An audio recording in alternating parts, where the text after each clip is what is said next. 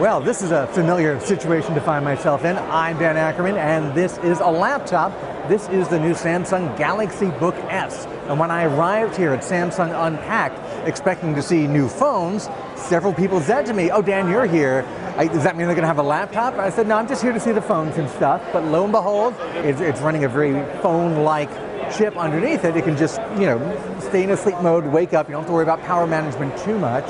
And that means they claim it can run for about 23 hours on a single charge. And that's obviously a lot longer than even the longest lasting standard Windows Intel-based laptop. Now, if all of this sounds kind of familiar, it's because we have heard of this before, just not in a little while. A couple of years ago, Qualcomm came out and said they were going to start working with a whole bunch of PC makers to make essentially this type of product. The body of a laptop and the brains of a smartphone. Qualcomm, Snapdragon, plus Windows and a laptop form factor.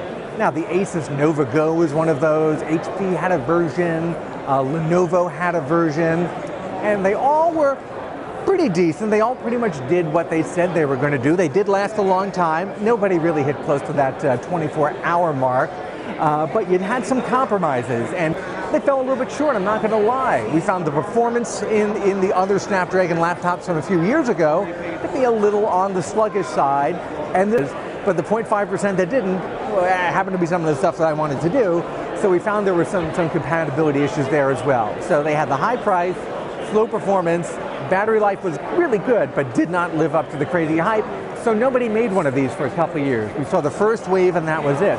So now succeeds where the earlier generation fell short. I'm Dan Ackerman, and that is the Samsung Galaxy Book S.